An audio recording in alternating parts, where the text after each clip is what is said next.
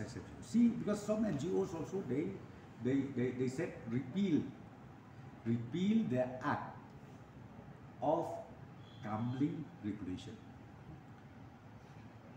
I've seen it today also in the newspaper.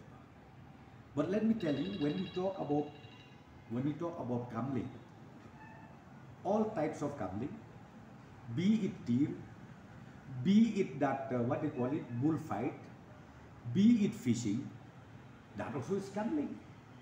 But what we see, all those years, what happened was we don't have regulation.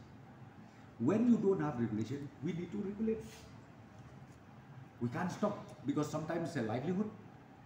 And then we do have that jackpot activities in Shillong. I think you know well. That time there was no regulation, so we need to regulate it.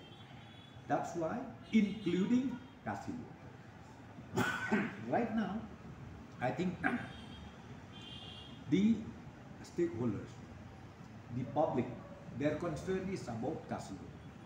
They don't talk about regulation of gambling, but they are concerned about the casino. So therefore, that day CM, when he replied inside the house, he said, we stop it until and unless. Stop means we stop issuing license.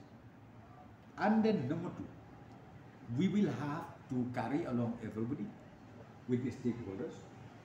Then if the stakeholder still says no, means no.